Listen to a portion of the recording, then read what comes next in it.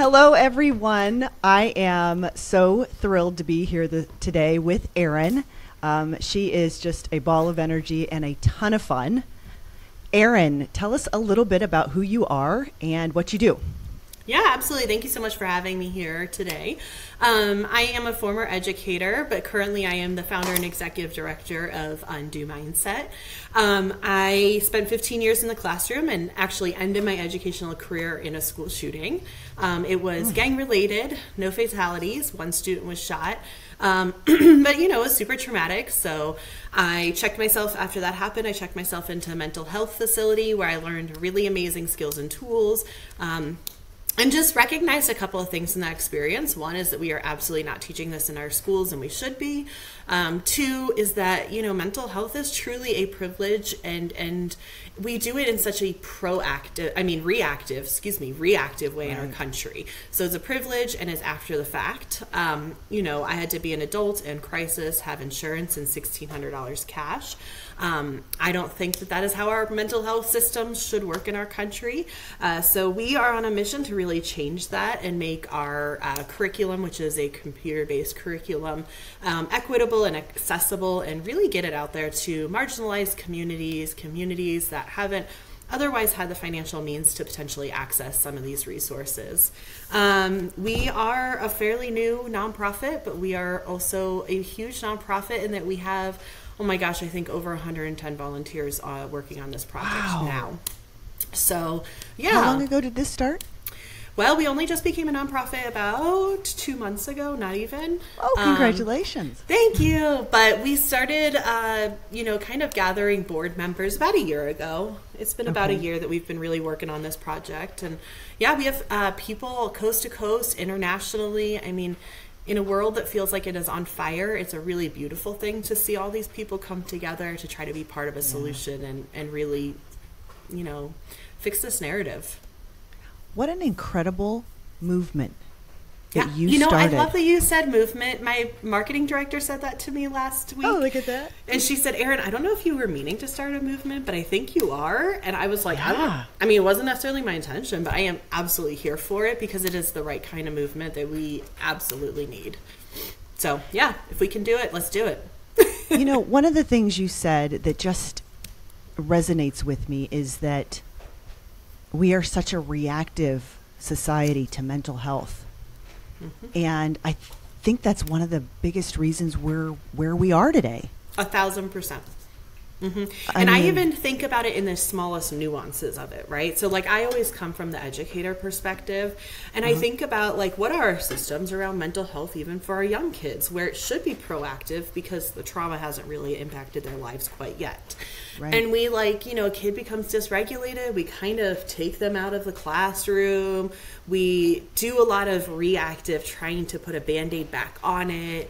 But we aren't really doing any of the things that we need to build them with the tools and skills prior to the hard things so that when hard things happen, we are able to really navigate them correctly. So yeah, truly from the little kids all the way up to our greater world, all of our mental health stuff is really trying to figure out what was our previous trauma and how did we navigate it and how can we refile that paper in our filing cabinet of a brain, and how can we react or retroactively go back and fix the things. But if we could get skills and tools in our beings prior to that, we would come out in a much better place in a healthier society. Okay, so I'm having a flood of thoughts right now, and they're actually they're conflicting. So I'm going to say one, and then you're going to say, is this, does this person have two personalities because she's going to be coming from the complete opposite side? But the first one is I even look back, I've got a 19 and 21-year-old, and now that I'm a lot deeper in all of this, I look back and think, oh my gosh, if I would have known this, and we do the best with what we know at the time, right? But instead of maybe worrying about whether or not I was nursing correctly, it sure would have also been nice, I think, to have a provider at some point be teaching me about young child psychology, how to, early on when they were 2 and they were having a meltdown, how to help them manage those feelings and learn what those feelings are. I mean, we didn't know that. Well, and I can speak to that because, I was an educator prior to having my own children, and it absolutely helped me in so many ways. And, my husband, who's not an educator, he was, he could see the benefits of my knowledge and my experiences and my education. And he would oftentimes be like, I, trust you and will, rely on your opinion for how we solve this and yada, yada, yada. And it's definitely hard for me, I think, sometimes as an educator to look at people who are not educators. I'm like, why are you doing that? I know what the outcome of that is. I've seen that on repeat in my journey. And I have to just constantly remind myself, like, they're just parents doing parenting things because they didn't have the privilege of being an educator and learning the research and, understanding the development. Right. So 100%, I agree that the more we can know in that portion of that journey, the better we are at really helping them when they become teenagers, when it gets really hard. Okay, what's the conflicting view, though? Okay, well, I need to finish sorry. this. Okay.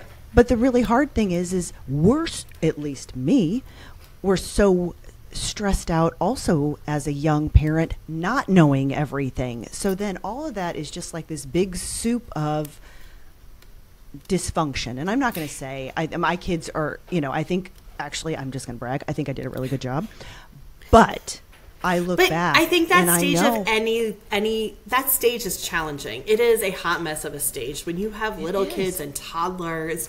Once they kind of reach like 3rd grade and they become a little more independent. Yeah, it's a lot easier for sure. Yeah. But I agree. When your kids are little and it feels really chaotic, excuse me, how do you get the capacity and the time and the energy and all this stuff to also do that homework when, I think like partnerships, I look at partnerships in that stage of familyhood and they're always struggling because it's really hard to have the time and space to process your emotions and then voice your emotions and then discuss and resolve and all the things. I mean, it's the same thing within our own beings as parents. We are so like, and it's an emotional journey because you're constantly doubting yourself and trying to pick yourself back up, and you're trying to give yourself grace, and then you're screwing up and you're trying to learn from your mistakes. And I mean, it's a journey. And then on top of that, you have the guilt, and then you're trying to say, well, I should have done this and I should have learned that. And it's a lot. Yeah. It's a lot, but it's an important stage. As I'm looking back now, it's so important. Also from the sense of being able to detect things. So, like, I look back now and I say, my daughter was struggling. My daughter was struggling with anxiety early on. And she was doing one heck of a job at coping skills at a young age. She was pulling herself away. And I never just picked up on that until later. And I looked back and I was like, this makes sense. Okay, now my conflicting side. Okay. So it appears that we have mental health is a lot more prevalent these days. Whether or not it is, I don't know. Now, 30 years ago, 50 years ago, nobody was talking about trauma. No one was talking about feelings and none of this. And it didn't appear that there was a mental health crisis. So how in the world is it that we just all stuffed our emotions back then? Or what has happened? The answer is yes. And okay. I think that there's a lot to it. Okay. So that's a super complex question to answer. I think that we didn't know a lot about the brain because technological advancements hadn't caught up with us yet. I think the more we know, the more we can diagnose, right? I think the other thing, too, that I am on a mission to do is destigmatize the human experience. I love the verbiage of neurodiversity, and I love that everybody's kind of like, oh, yeah, I'm neurodivergent. It's just like this blanket name for humanity, in my opinion, because we are all neurodivergent. I think the other thing that we should also always recognize is that trauma is very much part of the human experience. Like, I don't think there is a single human on this planet that gets to leave and exit this planet without trauma. So I do think that, like, in the earlier days, we're just trying to move away from, like, that narrative of, like, dudes can't have emotions. And, you know, I think even in the females world, that narrative trickled into us to where we feel like we are always being judged as being dramatic or something if we do have emotions. So we're trying to figure out how to stifle our emotions and whatnot. But I think as science progresses, as technology progresses, as we learn more about what it means to be a human in general and how our brains work, we are understanding more and more, and we are realizing that this is all just part of being a human. This is how we tick, and having emotions is actually something we need. I always say it's a human right to have emotions and to understand your emotions deeply. It is just like oxygen and food and shelter and all these other things, in my opinion. I think it was really, really, really inhumane of us to tell men to not have emotions, because to know your emotions and the broad spectrum of your emotions, and then how to responsibly navigate your emotions, is something all humans deserve to feel and understand. But, you know, the other thing, I mean, I always just say, like, the three parts of our body that I equate to, like, the Marianas Trenches is our brain, our guts, and our hormones. I suspect, I mean, just in the last decade, we have seen so much progression on the understanding and research around these areas, but I still feel like we just don't know nearly enough about how they all tie together, too. I know. And I think that I'm hopeful in the next couple of decades we'll really have a greater understanding of those links. But again, I think that when we think about history of understanding humanity, we're really just getting to the starting point. And so, like, yeah, maybe 50 years ago, 30 years ago, 20 years ago, we really weren't paying attention to it that much. But that doesn't mean it didn't exist. It's like I said to my mom we go to therapy together, and I said to her, I said, just because you refuse to acknowledge that you have mental health stuff going on, because you're human, not because I'm shaming her, but like we all do, doesn't mean the rest of us don't have to deal with it. Like, you can acknowledge it exists, or you can not acknowledge it exists, but we are all still kind of, you know, navigating it, you know. And I think it's important that it's nothing to be ashamed of. No, it's human. It's so human. We need to destigmatize the human experience. We all have self-doubt. We all go through these cycles. And the other thing I want to mention too, just talking about like our history, I'm reading a really amazing book right now, and it's super informative. I'm going to pull up the title because I would never remember otherwise. It's called The Anxious Generation, and How the Great Rewiring of Childhood is Causing an Epidemic of Mental Illness. And it's by Jonathan, I'm not sure if I'm pronouncing his last name correctly, Haidt, Haidt. But it's a very, very, very recent published book, so it has very, very current statistical data for us. And he in his data you can see like a huge link between when he has charted like when did Facebook start, and here is our mental health trends, and when did Facebook buy Instagram, and here is the mental health trends. When did we go from flip phones to smartphones? When did we go from this to that, you know? And it's so, and then also he looks at it not just even from like a US perspective, but a global perspective.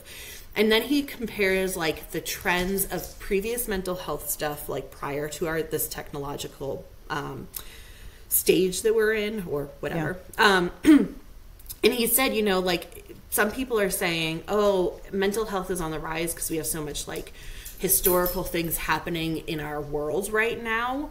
But then he looks back on the research of every time we've had historical stuff, and he, you know, they've determined that there is no correlation or causation between historical things and mental health. That there can be like some increased anxiety or fluctuation, but like over the broader timeline of things, it doesn't actually put us on the trajectory of mental health issues that we are on currently. Well, going back to your point, which is trauma is part of the human experience. And any major issue we've had throughout, I mean, as a matter of fact, we've had probably less than so many generations. So we're learning how to deal with that. But this generation, like, I don't even know. He called it something else. After Gen Z, he called it something else. But he was like, basically, it doesn't even matter, because until we can solve, like, we will call Gen Z until we are able to figure out how to, like, rope in our technological issues, because they're all going to be in that same bucket of just whatever. And I say this all the time in my work. I say this to my junior board members, which are our middle schoolers, high schoolers, college age kids all the time. I love that you have those, by the way. They are my bosses. I adore those humans. But I say to them all the time, like, they're being raised in a vastly different time frame than anything any previous generation can even try to empathize or support them in, which is why I call them my bosses, because ultimately we want to help the next gen. But like, my husband is a police officer in the town we live in, and he always says to me when I do ride-alongs, he's always like, Erin, do you really want to come? Because once you see something, like, you can't unsee something. And I've seen it. I've seen people unalive themselves, and I've seen death, and I'm like, whatever. I'm not fazed by it in the same way, because it's not personal to me. And I think that being married to a police officer, you kind of get to this place of not being immune to it, but like, you just see it on a repeated pattern. Right. On the flip side, though, our children are in that same exact place, but they don't have the developed brains, because your brain doesn't stop developing until at least 25. They don't have people around them who actually know how to do this work and support them and necessarily, like, help them process things. But we are giving them access to all the world's knowledge. They are seeing other kids, like, explode in the Ukraine. Once you see it, you can't unsee it. And this is truly the generation of worry, because they have so much trauma. And we have to, at some point as the adult world, name and identify the traumas that they have experienced in their very small lives, so that we can start fixing it. But I don't feel like adults are really, like, the kids are screaming about it, but the adults are not paying attention. But like, we have the kids. I wonder if adults even realize, right? It was almost like a light switch just was flipped up, right? It wasn't that we had this gradual progression. I mean, it may seem like it was a gradual progression from MySpace to Facebook to There was Instagram. Actually a switch. So the book that I'm reading, right? Oh, good. I'm so smart. The book that I'm reading is talking about there is actually a defined moment when there was like a light switch. And what it was on the internet. Oh, God, I wish I could remember what year this was, like, past or whatever. But, when you go on, like, the internet, if I want to go on to rhymes with corn but starts with P, I don't know if I can talk about this on your show or not.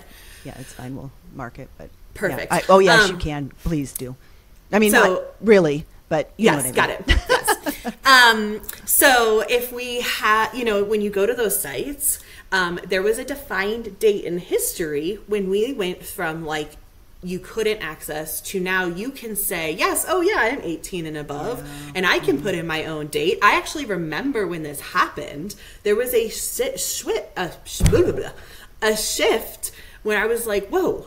Now we just have literally unlimited access to the things. Yeah. And even my son was saying that last night. He was like, oh, I made a LinkedIn profile so I could follow you, Mom, on LinkedIn. I said, but you don't have a job, dude. He's like, oh, yeah, no, I just made it all up. I was like, yeah, that's true, right? Don't tell me. But truly, they're doing that to all of the, not LinkedIn necessarily. And it's interesting. I would be curious to know what that year was, because I bet you probably, if I could pull that year up, you'd probably be like, oh yeah, that is when my memory, that light switch went off. No. And it does. So with a light switch, right, because it's so immediate, we haven't had the opportunity to evaluate it, or it doesn't sit present on, top of mind. So, like, out of sight, out of mind. Right. And so, like, when your kids are out there and they're being exposed to maybe not even corn with a P, they're still being exposed to situations that we never processed as a kid, and we as adults may not look as being so traumatic, because we've had 30, 40, 50 years of processing that. And so I think as parents, back to, we do the best with what we know, is that maybe this is something that we really, I mean, at 19 and 21, I'm I'm past that, but as younger parents, is really understanding your kids are being exposed to this. Well, I'm sorry, it is. Now, how do we help them manage it with the little brains that they have? This author talks about how this great rewiring of society, we have seen a shift in parenting. And it's basically like, we as parents, I wish I could word it the exact same way he did, but basically like we are becoming, more and more of helicopter parents in the real world, but we are becoming more and more disengaged in the reality world. And it needs to be the exact opposite. We need to parent less in the real world and parent more in the reality world. And which is why I always laugh. Repeat that again, because that is huge. Yeah, and we have to parent less in the real world. We have to allow our kids to go get hurt. We have to allow our kids to have agency in problem solving and how to navigate all things real world in the real world. We need to parent more in the remote world, online, in understanding what they are watching on YouTube. We're not giving them access to YouTube. Who are they playing with on video games? How are they talking in those video game worlds? And again, it has to be like the very nuance. It's not even just like, oh, you can't follow Andrew Tate on YouTube. That's easy parenting. It has to be the hard parenting of like, who was that you were just talking to? Do you know their name? Do you know where they live? Do you know how old they are? What were you talking about? Like, really, did you tell them you're home alone? Did you tell them this, that, or the other thing? Like, the nuance of those experiences. Because children are basically at this point raising each other. Children are very much turning to their peers instead of their adults in how to find that guidance. And there's another book, I could never remember the title of it for you, that talks about it so deeply. And honestly, after 15 years in the classroom, I could not agree more that parents and adults don't understand their kids, and their lived experience is so vastly different. And we have to turn the guidance to them. And it feels hard because we're the adults, they're the kids. We don't want them guiding us in this work, but we have to listen to them because they know. They're way smarter than we ever were at their age, Oh, yeah. And they're knowing what they need and what guidance they need, and they can tell us. Sorry, so go ahead. No. We had a therapist on our first season, and he basically was talking about how he even parents his adult child now. And he was saying that exact thing, which was, I don't understand the world that you're in. I try to, but you're living very differently than I am. Talk to me about it and educate me on it. Second point was we had another guest on who was against it. She's talking about technology and how severely detrimental it is to our kids. And there is a philosophy that you just don't expose your kids to it, right? You take it away from your kids. I see a problem with that in the fact that it's not going away. Can I tell you what I just wrote down? Yes. Age of overexposure, because something I talk about all the time. Parents come to me a lot for parenting guidance, and I didn't mean to interrupt you. I'm sorry. No, please. But between my involvement in the education system and my nonprofit and my husband's work and being in the mental health world, when I say a lot, I mean multiple people a day will constantly be like, this is what happened, what do I do?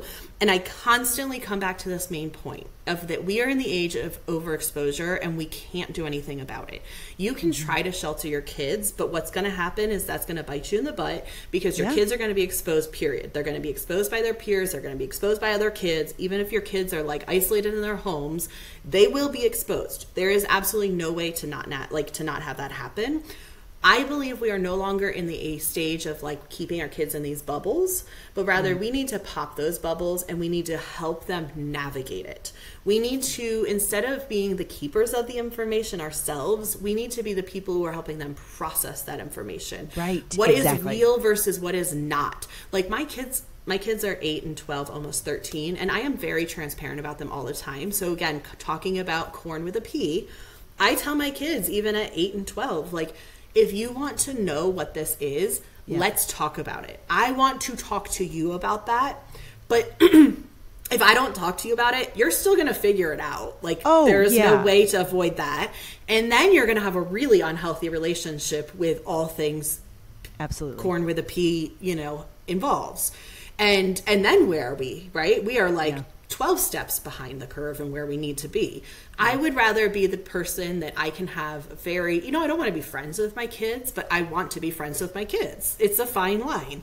Like, I want them to know. It's interesting. My daughter will say to me often, she's like, I don't know why I'm sharing this with you.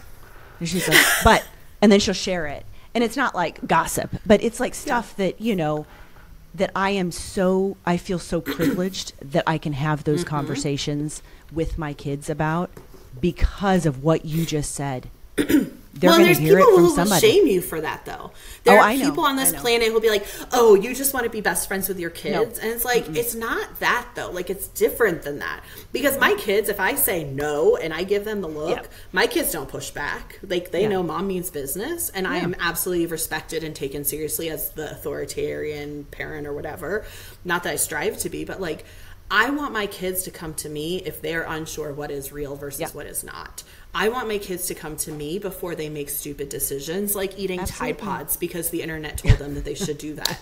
Like, Well, and I think that is the difference. I don't think that when I see or I think of parents that try to be friends with their kids, that is somebody like trying to hang out. Yeah. Mean Girls, I'm the cool mom. Yes, exactly. That's not it. But I want to have real conversations with my kids. And I don't want my kids to be afraid to come and say, what is this? Or I'm thinking about this. Or in worst case scenario, I did this. Let's talk about it because I'm not going to shame you. But we need to work through, what all this means. I love that you use the word shame. I talk about shame a lot. I actually don't feel shame in my life. I personally have done a lot of work around shame because it's not purposeful. And I think we live in such a shame-based society. I mean, shame is literally what is the hands on the clock that make us tick at this point as society. And I think that previous generations very much relied on shame in order to parent their kiddos. And we're trying to change that as society. It's slow, but I think that, my son recently had his first kiss and he texted me literally 4 minutes later. And as a mom, I'm like, that to me tells me I am not in a space where my children feel shame to be human, and that is to me, like, I don't want to, pat my own shoulder, but to me that tells me I am on the right track to be a guiding light for my children as they continue to go through the struggles of teenhood and life, I want them to know they can always turn to me, even if it's hard stuff about like kissing. Like I didn't have that relationship with my parents. Like when I wanted to shave my legs, I had to be like, to my sister, Kate, I know you have a Kate too, but to my sister Kate, I was like, can you get me a razor? I want to just try shaving my legs because I was so embarrassed versus now with my 8-year-olds, I'm like, if you want to shave your legs, I don't care. If you don't want to shave your legs, I don't care. Like, let's just be open about it all. Yeah. Well, you know what? Getting back to the word shame, that is a big reason we're in a mental health crisis as well, because historically, if you had something going on where you were struggling with some sort of mental health issue, or even not even considered an illness, just anxiety for a period of time, you felt shame about it because it meant something was wrong with you, which is like the worst method. We are also very not we, all of us, because I don't, but there's a lot of people who are very intentionally trying to shame people for mental health stuff. Per our political environment, like, oh, you think that, well, you must be crazy, or you need mental health issues. And I think that's a really slippery slope, and I think it's really dangerous, and I think it's honestly degrading, because everybody has trauma, and trauma creates literally differences in our brains. So we all have mental health stuff. It is what it is. And I think that we're just going to make it even more political and polarized if we continue down this road. Well, and I think right now we're in a situation where it's also getting kind of this muddy soup of what is a mental health issue versus what are some natural human responses to things. And I think that also is very detrimental to kids that are now going through saying, I'm depressed, I have ADHD, I have OCD, all of these things. I don't think it has to be dangerous, though. Like, I think it can be done in a productive way. I mean, so my daughter, for example, she has ADHD, and she just recently started medication. And my friend was over, and my daughter was around, and my friend whispered to me, like, how's it going on her medication? And I was like, you don't need to whisper because there's nothing wrong with it. Like, no, I was thinking dangerous where there's kids that are not understanding exactly, like, they're like, all of a sudden they've got anxiety, and you and I both know there is clinical anxiety where you're taking medication and you're taking, you're going to therapy and you're really trying to work on it because it's something that's happening, physiologically to you, versus the anxiety of, I get what you're saying. That's where I'm saying it's dangerous, because there's got to be some framework and education to kids about like, yep, that's anxiety too, but it's not out of control. That's just 100%. Normal anxiety. 100%. And I think that we're seeing this muddling of verbiage, period, like these extreme ideologies. We have like, I don't know, because we have no expertise anymore in society. Like, all expertise has been thrown out the door because, well, podcasting, to everybody has a voice, to you can find other people with similar opinions now, to all the things. And so, like, you think about, I don't know, both sides of the political spectrum are like, you're a bigot. And it's like, but there's actually a clearly defined definition. But now we're just like throwing it everywhere that it just feels like now there's no meaning behind any of the words. Exactly. Yeah. But yeah, absolutely. There was something else I was going to say about what you were saying before, and I lost my train of thought. It's probably because I interrupted. It's probably because I have ADHD. That's okay too. That's fine. But I do think that the very positive thing about all of this is that we're talking about it. 100%. And we are so much more educated in it today than even 20 years ago when I had my kids. And I feel so hopeful. And I just think that what we're seeing is kind of this place of where, what direction do we need to be going? And people like you are now also trying to bring it to the masses. Right? I mean, I think you and I talked about how I feel so fortunate that I was able to take the time and had the resources to be able to focus on my kids when they struggled. And there's so many that don't have that opportunity. And where do they go? What do they do?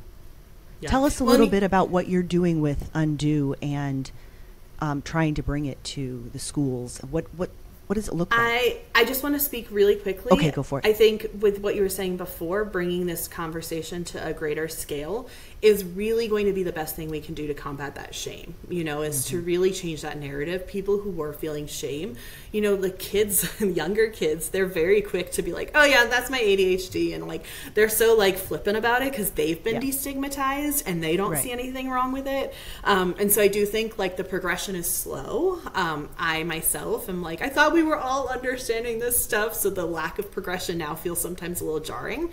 But I do think that as society, we are slowly progressing in the right direction. And we are understanding that mental health is super important, not just for our brains and our headspace, but for our whole bodies. It's connected and it's so relevant. We cannot be healthy human beings if we are not mentally taking care of ourselves. Okay, thank you for asking me about Undo.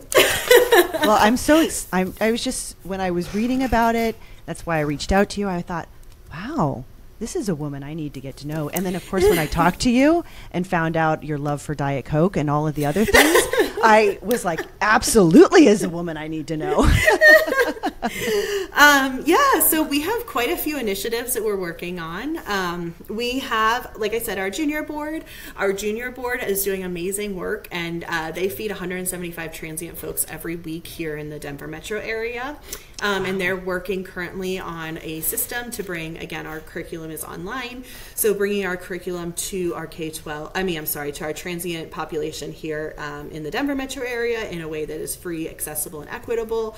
And then kind of copying, pasting that all over, not just the country, but we have junior board members in other countries. And I've promised them we will also help their communities as well.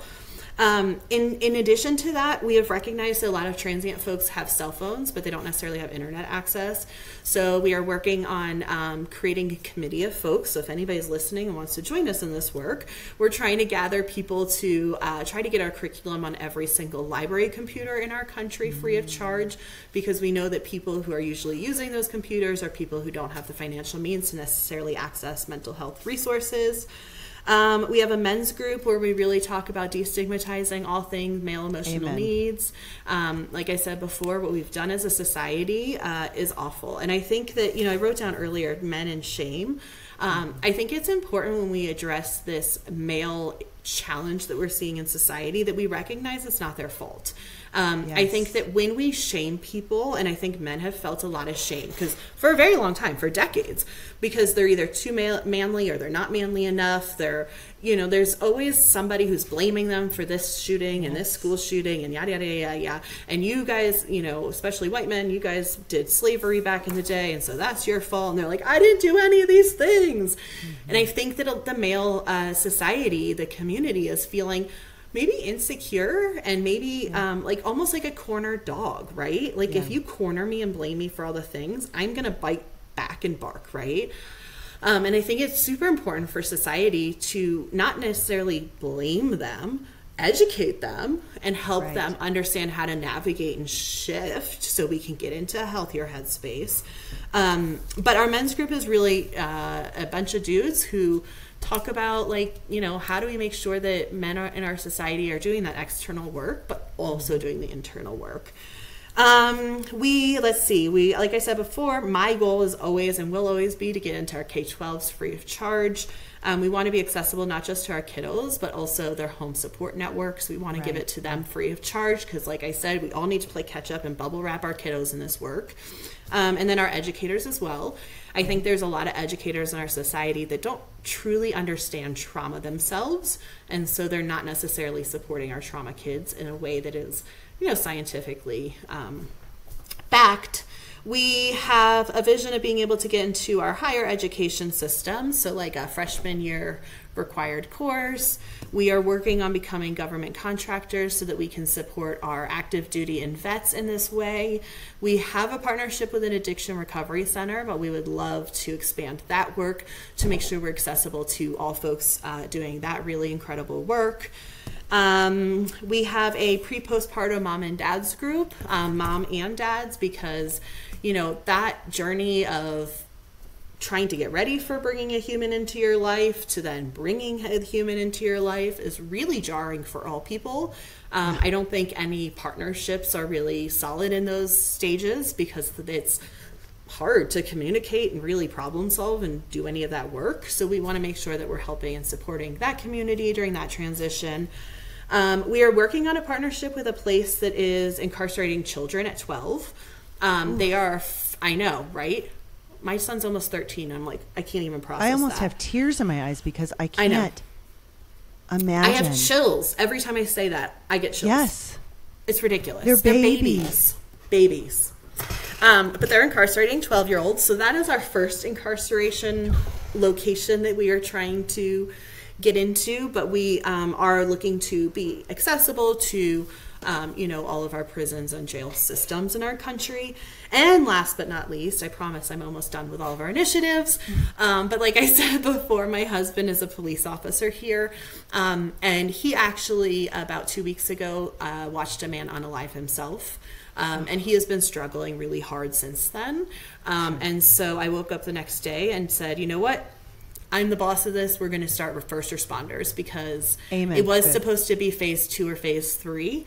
But normal humans, they say, experience trauma about 4 to 8 times in their lives. First responders is 300 to 800 times in their lives. So if they're enduring trauma every day, we need to be doing something else because we literally as a society have just not. So that's what we're on a journey to do. Okay, first of all, I don't know how you sleep at night. That is a lot, and I love it all.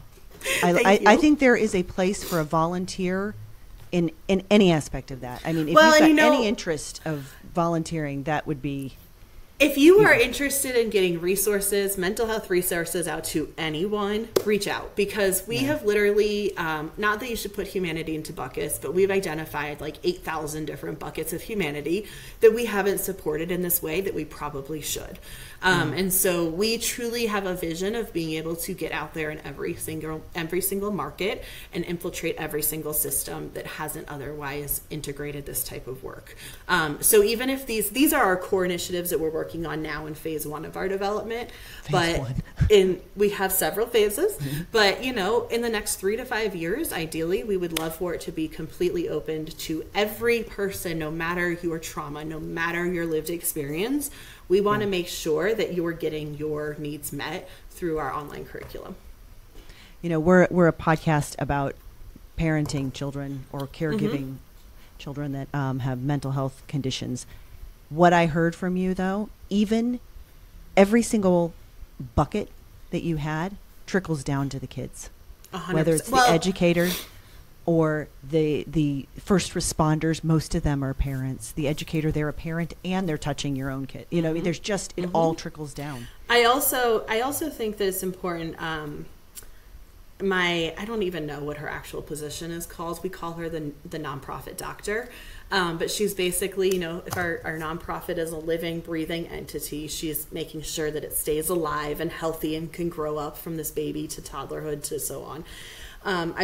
She was like, Erin, what initiative is like, if nothing else happened but this, what is your initiative? I said, well, that's easy. It's K-12s. And she was like, because you're an educator. I said, no, because that is proactive. Right. Everything else is reactive. And that is what is wrong with our system, is that we continue to try to put Band-Aids on things after the fact. And this is literally like our health system, to our government system, to our police system, to our education. I mean, like literally, that's just how we function in society in our country. And we want to change that. And the only way we're going to change that is if we actually get out to the kids. We have to be accessible to our K-12 kids if we want to be reactive. Oh my God, I always do that. If you want to be proactive instead of reactive, that is literally the only way we can. And equitable, right?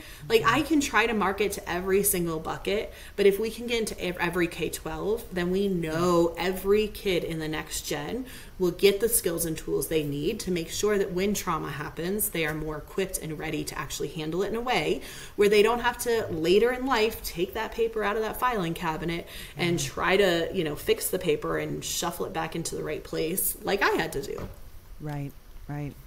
Good for you. I am so impressed, and I am excited to see where this ends up going, because Me too. You've thought about it correctly. You really have. I hope we're able to break generational trauma, generational cycles. Really, it's hard for me to hand this planet off to my children. So I can't fix it all, but I'm hoping this does a drop in the bucket for us in some way. Yeah.